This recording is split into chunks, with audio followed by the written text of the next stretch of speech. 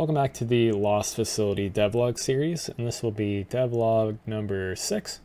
And we're going to be finishing up the terrain here, taking a look at the final touches, or at least what I anticipate to be the pretty much final touches on the terrains.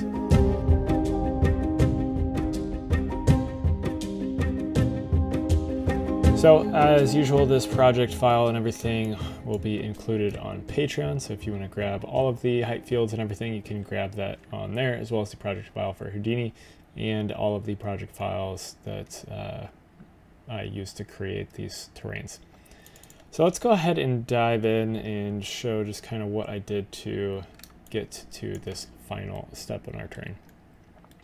So up here is pretty much everything that we had initially to set up the terrains. So all this up here is just setting up. We created this little like canyon area, and then we created the landscape here that's kind of more of a flatter terrain, and then this last little bit over here is just the this mountain over here. So I decided ultimately that I was going to lump all of this into one, except for I've got some background dunes here that are far enough away that we shouldn't really need to see them. I also set up a camera in here, so I got a lot that we've done in this last week or so.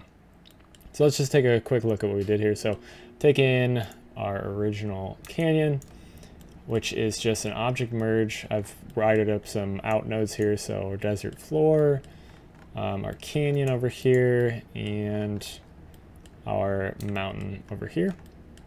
So I'm taking our canyon and I'm just kind of lowering it so that I can project it into our height field here and have it line up a little bit closer to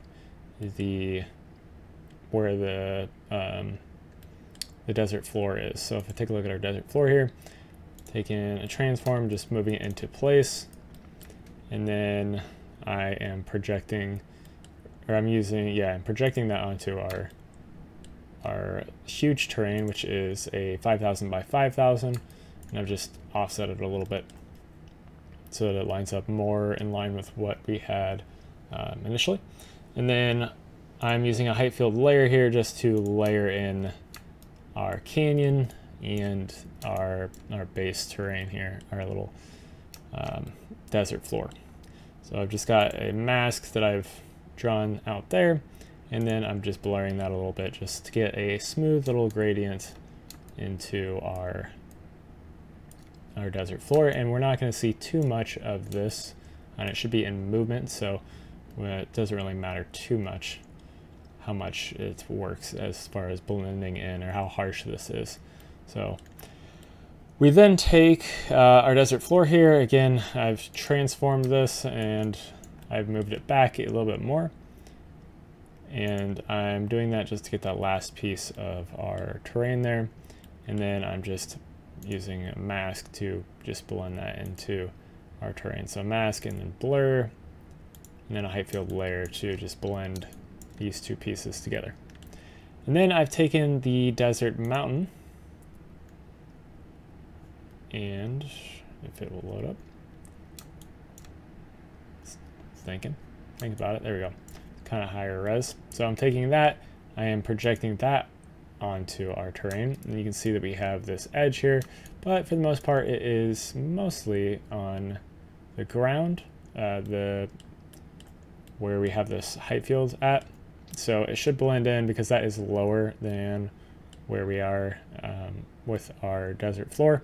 Should blend in okay, but we adjust it with a height field FOP, and I'm just adding it just to bring it up a little bit closer to what we need. And then I'm again using some mask to just mask it out and get that to blend into our terrain a little bit better. And it is important to note, I am using a transform up here, and I'm scaling this up 2 times, so it is a little bit bigger. And then I'm bringing in, I didn't actually name this one, which I should do. I'll do that later, but I'm bringing in another terrain here, which if we look is just another mountain. It's based off of the same thing that I used to generate the desert mountain. but that'll be included in the project file as well. And then I'm just moving that up with a constant in the height field VOP, moving that into place, which just so happens to be right there, and projecting that all onto where I need it to be. And then again, I'm using a height field VOP on this original height field to get it into place so that it is more of a flat, I'm adding just a constant there so that this projection is kind of keeping it flat or more flat onto our terrain so that we don't have a couple of different layers that we're trying to blend into. It just makes it work a little bit better.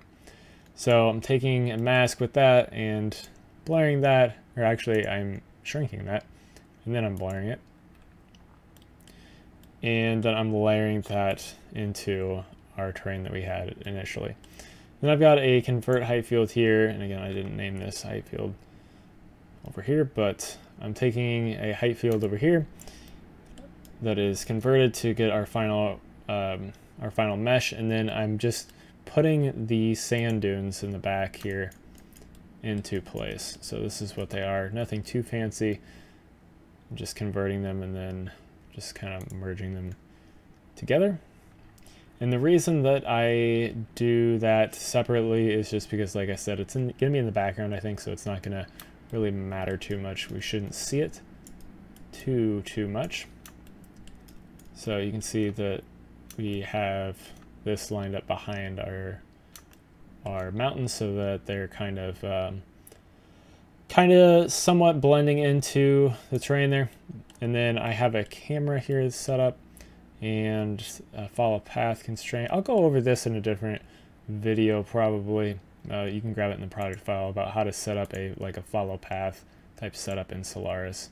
That way, if anyone's looking for that, they can get that through there. But let's go ahead and take a look at this. So I press play. You can see we're just kind of moving through the scene here.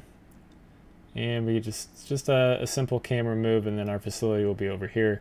It's kind of what I'm going for. I'll probably actually shrink this down somewhat, so the final animation we may start like here or something, and then just have it play out. But I don't know, we'll see how that ends up. But that is the camera move.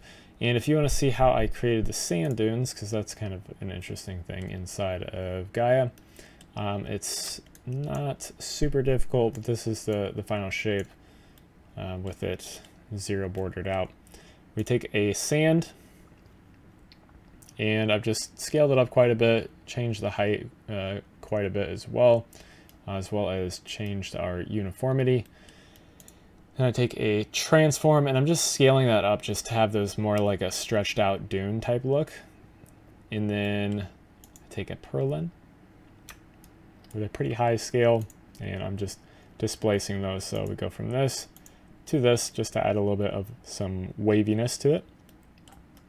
Then I take another sand down here with, I think these are the exact same settings actually. Yeah, the exact same settings except for a different seed. I'm just blending them.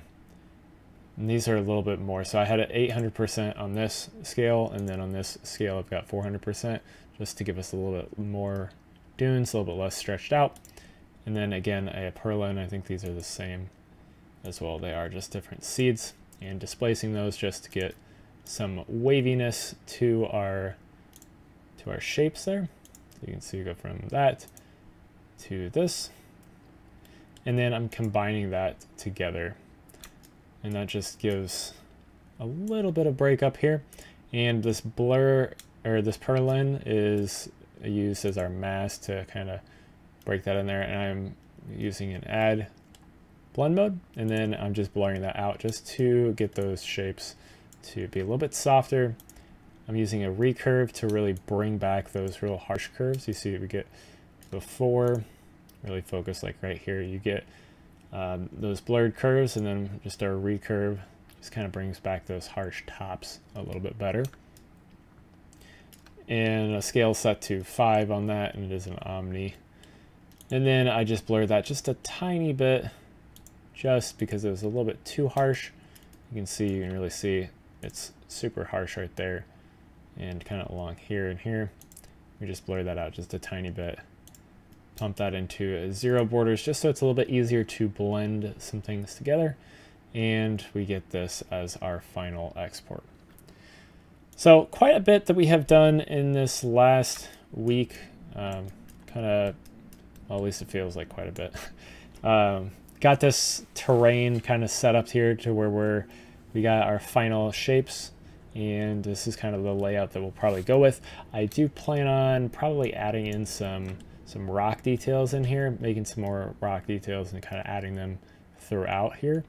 But we'll look to start to work on some of that, and hopefully maybe the facility itself here in the coming week as well.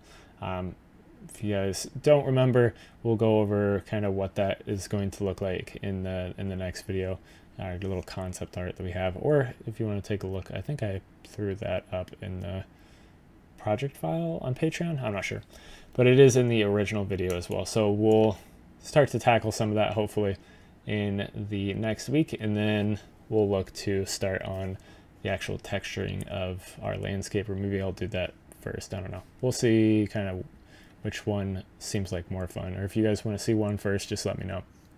But anyways, that is kind of what we've been up to the last week.